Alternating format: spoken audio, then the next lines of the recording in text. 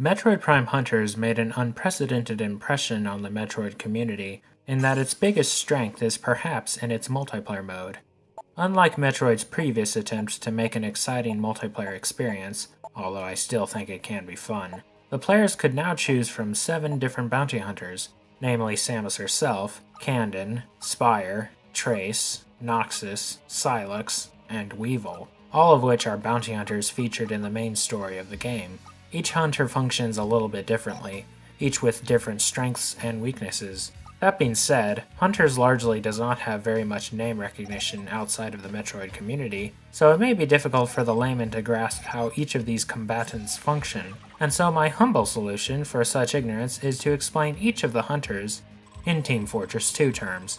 For starters, each hunter basically begins as a hybrid of scout and soldier, in that each hunter has a slower bipedal form armed with a missile launcher, which has a charge function similar to the beggar's bazooka, and a smaller and weaker yet faster alt form. There is technically rocket jumping in this game, although I would not recommend it given the height damage ratio is considerably smaller, and it's only really effective in low gravity areas. As a painless alternative, provided you don't fall from a great height, some maps will include small launching pads at given locations that, in effect, cause the player to rocket jump. Each hunter also has the power beam, a rapid-fire weapon that has infinite ammo, and a charge function somewhat similar to both the Cow Mangler 5000 and Scout's pistol. Lastly, all weapons and items that are used in bipedal form can be collected and used by each hunter but can have a different effect depending on which hunter is using them.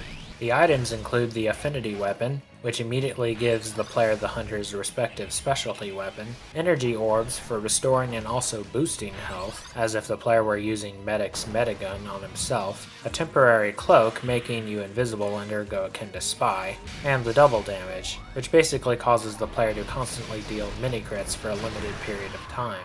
You can also change the setting of the match to replace all weapon pickups with the affinity weapon to accentuate each hunter's unique attributes. Some maps include teleporters as well, although the engineer behind those is on nobody's team. Speaking of teams, teams are optional, although it would appear every player has been hit with Jurati, as the team colors are orange and green rather than the standard red and blue. There's also the Omega Cannon and the Death Ball, but there's not really anything in TF2 that are akin to them, so we'll just move on. Samus herself doesn't stray too much from this basic formula, aside from a few details.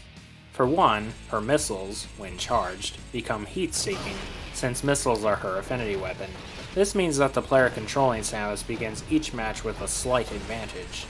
For another, her alt form, the Morph Ball, there are some similarities to Demo Man as well, in that it has a boost ability similar to the Tarjan Charge, and can also drop bombs which will detonate immediately if deployed right next to an opponent, or otherwise after a few seconds.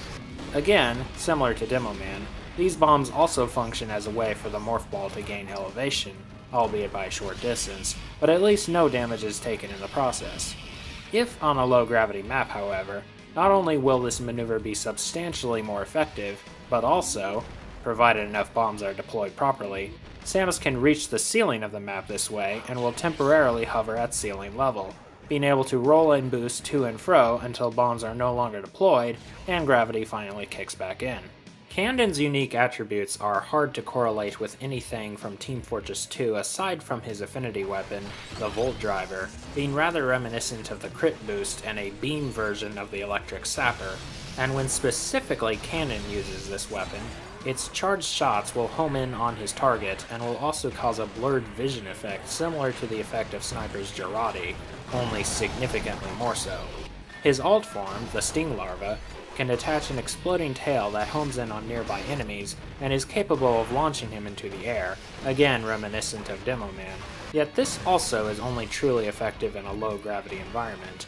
In that case, Kanden too can slither around the map's ceiling, although maintaining altitude with another tail bomb is considerably difficult to pull off, especially if near an opponent, so it's not nearly as indefinite as the Morph Ball's ability.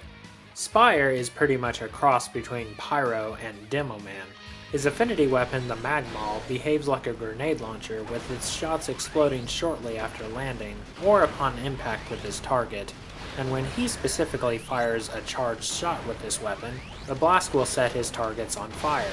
Unlike Pyro, however, where close range is critical, Spire best keep his distance when igniting an opponent, lest he accidentally ignite himself as well, similar to Demoman being able to damage himself with his own weapons.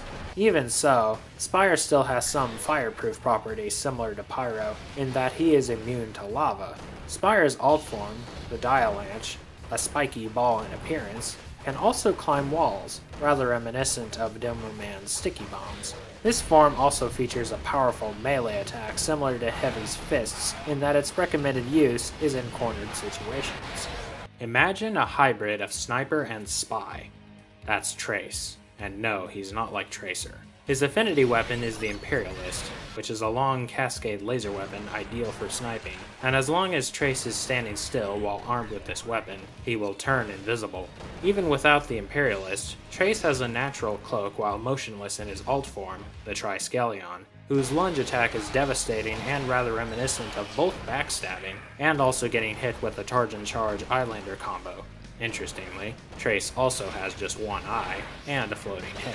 Unlike Spy's cloak, as indicated, the cloak in either case only works if Trace is standing still, and yet, again, unlike Spy's cloak, the cloak is unlimited. The only exceptions to this limitless cloak are during Prime Hunter or survival matches. In the case of the former, the location of whichever player is the Prime Hunter is always revealed, so the cloak is effectively useless. In the case of the latter, as long as at least 3 players remain on the battlefield, the location of any player, cloaked or uncloaked, will be revealed to all other players if that player stays in one place or area for too long.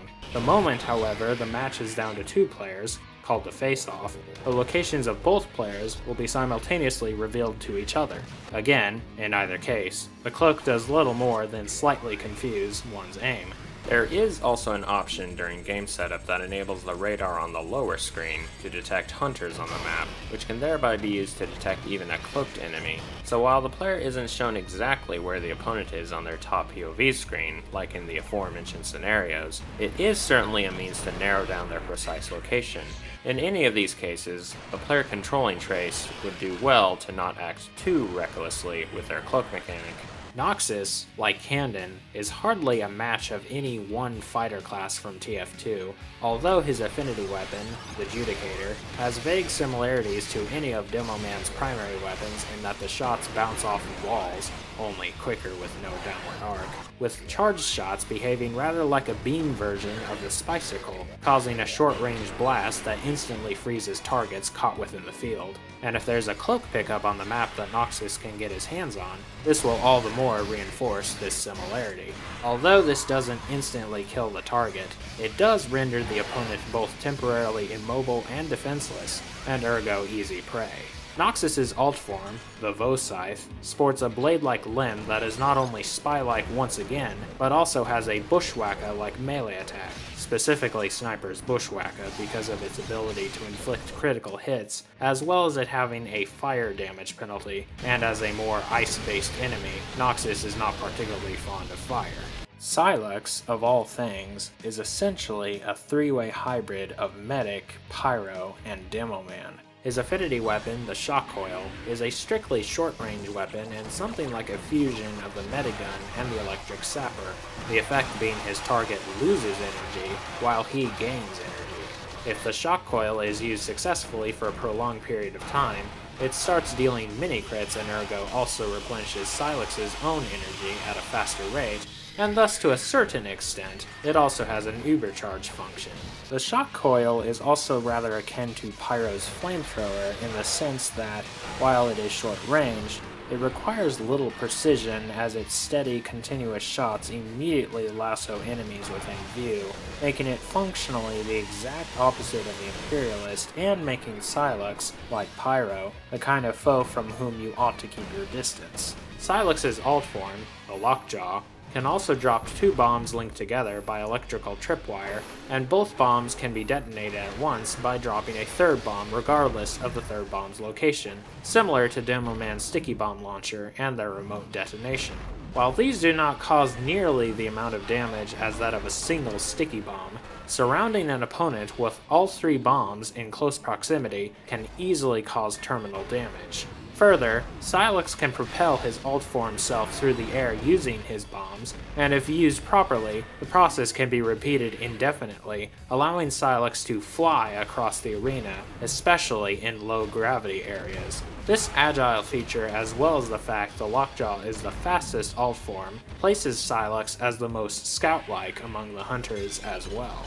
Finally, Weavel is basically an engineer Demoman hybrid. His affinity weapon, the Battle Hammer, is a rapid-fire arcing weapon whose shots have large radii, not unlike Demoman's ranged weapons except for the fact all shots explode on impact and do not ricochet off of walls. Weavel's alt form, the half-turret, essentially turns Weavel into Engineer as his cyborg body splits into two, with his lower half becoming a stationary automated turret that fires Battle Hammer rounds at nearby targets, regardless if Weavel himself is even armed with the Battle Hammer, similar to Trace's alt form still featuring a cloak, even without the Imperialist. His upper half can then move freely and speedily across the map, attack via melee blows, and collect energy, which will restore energy points to both himself and the half-turret, thereby repairing it. This maneuver is also an effective getaway strategy, somewhat reminiscent of Spy's Dead Ringer decoy ploy, making Weavel one of, if not the, slipperiest of combatants.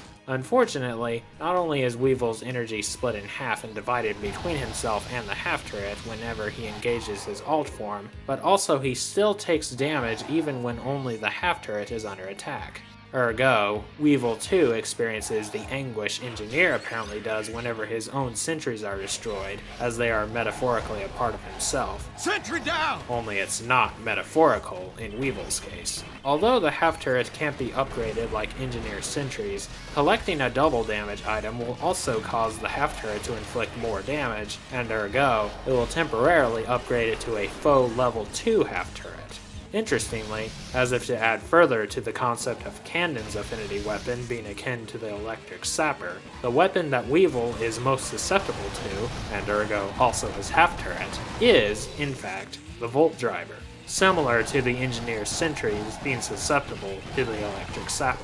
Regardless of the half-turret's location, or even status, Weavel can combine both halves back together and return to his bipedal form. Although it's not very useful, Weavel can pull off a self-regeneration trick no other hunter can because of his half-turret mechanic, and that is even if his half-turret is destroyed and his top half is at 1 energy point, thereby having 1 energy point once he returns to bipedal form, he can then still return to his alt form with both halves having 1 energy point, return to his bipedal form again, and now he will have 2 energy points. Again, it's not very effective given he's still in critical condition and will die from a single hit from any weapon, but it's nonetheless a fun little trick. Ultimately, each hunter has a little bit of soldier, a little bit of scout, and even a little bit of spy and or demoman, which is funny in the lattermost case given demoman rather resembles a pirate, and pirates play a large role in the Metroid series, Weavel being one himself, who also looks like a medieval knight of sorts, and I suppose if you combine all 4 of these classes together, the result is a bounty hunter. The weapons that liken them further to other classes are available to all players, but the weapons will reach their full potentials and class kinship depending on which hunter collects them. This variety in combatants, weapons, stages, and game modes is what truly makes this game stand out among the other games in the Metroid series, and I hope I have been able to at least somewhat enlighten the layman. That's going to be it for this episode. Thank you all so much for watching, as always God bless, and I hope to see you all next time. Ciao!